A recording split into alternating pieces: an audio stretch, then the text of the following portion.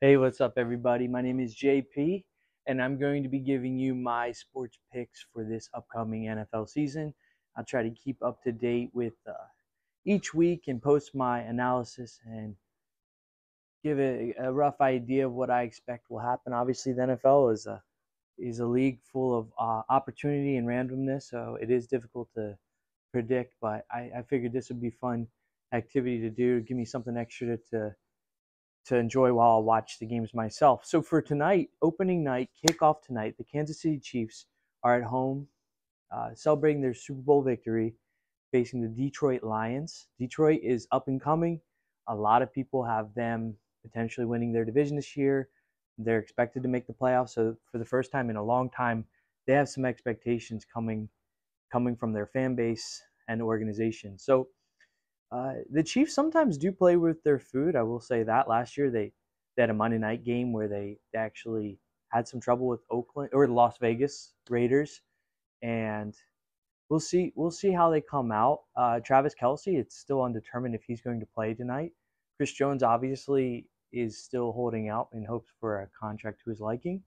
And then on the other hand, other side of the ball, you got Detroit. Jared Goff leading the way. Uh, Dan Campbell, gritty coach. I'll never forget how he called the play calls down the stretch in that Green Bay game last year to prevent Green Bay from making it to the postseason. So I could see this being a pretty high scoring affair.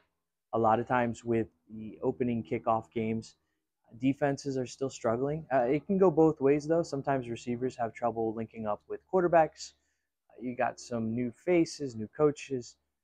It can take a little bit to get your rhythm down both on both sides of the ball. So I could see some sloppy play early on, but because the preseason really doesn't prepare you for what regular season is like. So I could see it being a fairly high scoring affair. I think what is the opening spread? I think it is like 53 and a half points. I would take the over on that. I think the over on that is a safe bet. Uh, the Chiefs are favored to win by 4.5 points. Just to give you an idea, I looked into their wins last year. Now, granted, it was last year. Every year is different. They in their victories they won by a margin of victory just a little under 10 points a game. So they had some close calls, but they also had some games that were not so close. I could see this game being a victory in the Chiefs' favor, anywhere from 7 to 10 points. I'm looking at a final score of maybe 34-27, 37-27, somewhere in that ballpark. So I do think the over will hit, and I think the Chiefs will win. I do think the Lions could keep it close. I could very well see the Lions tied or leading by a slight margin at halftime. It's just really difficult to bet against Patrick Mahomes in a opening kickoff game where everybody's going to be watching, even without Travis Kelsey. Last year the Chiefs moved on from Tyreek Hill, and I for one was thinking their offense might downgrade a bit, they might regress, but it actually probably made their offense even better because then it forced Patrick Mahomes to really utilize his weapons and incorporate other guys. They have great running back duo Pacheco and Edwards Clyde Hilaire. I think I think they're still going to be plenty effective. Patrick Mahomes always puts the ball where it belongs.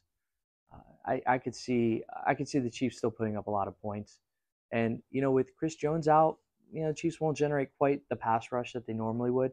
The Chiefs are not known for their defense to begin with. They kind of have a bend but don't break type of defense, and I do think the Lions will get their scores. I think they will be able to do it, but it's just hard to trust that Jared Goff is going to pull this game out.